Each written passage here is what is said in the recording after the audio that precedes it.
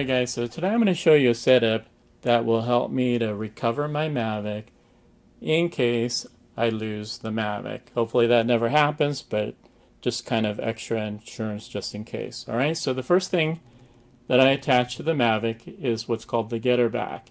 And this is meant for fishermen to attach to their fishing rod just in case they drop it into the lake or ocean or wherever. Okay, and what happens is it's activated by water, so as soon as the rod goes into the water, there's a pod that is released that floats up to the surface of the water, and there's a line attached to it back to the fishing rod.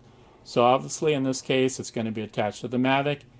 The line is 100 feet long and can lift up to 10 pounds. This capsule itself just weighs half an ounce, so it's very light. It's not going to be a factor as far as weight on the Mavic. Okay, the second item I have is over land, and this is called the Dronekeeper Mini, and this is something that's a carryover from when I was flying and still flying FPV quadcopters. And what this does is as soon as it detects there's no motion, it's going to start beeping, okay, super loudly. In fact, I could hear this thing from as far as 100 feet away, okay, and it'll keep beeping for about 2.5 hours. So if you happen to be stuck out in the tree or out in the bushes somewhere, then this is going to help you locate a lot easier. Okay. So to attach it, you've got this Velcro strap here. Okay. And before you attach it, you do need to put something on the arm right here to help keep it in position better. This is double stick tape. And then now I just put this on here like this. Bring the strap around tightly. And then you're set. You'll see it's pretty solid there. And you definitely want to make sure it's on there solid so this part of the capsule, which isn't actually attached, only this end, doesn't lift up and get in the way of the blades. Okay?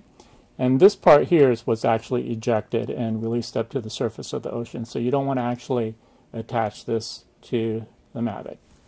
Alright, so the other part here is a lot easier to install. The Dronekeeper. Okay. I just attach it right here. Take some tape.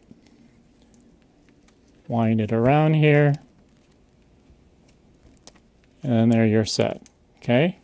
And there's actually a switch right here that I'll go ahead and turn on.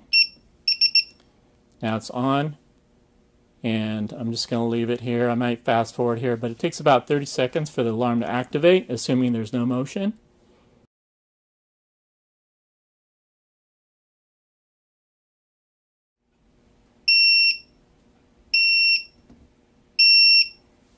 Alright, so you could tell it's super loud. If you could hear that in person, it'd be even louder than what you're hearing right now. And so that's it. Alright, hope you guys found this helpful.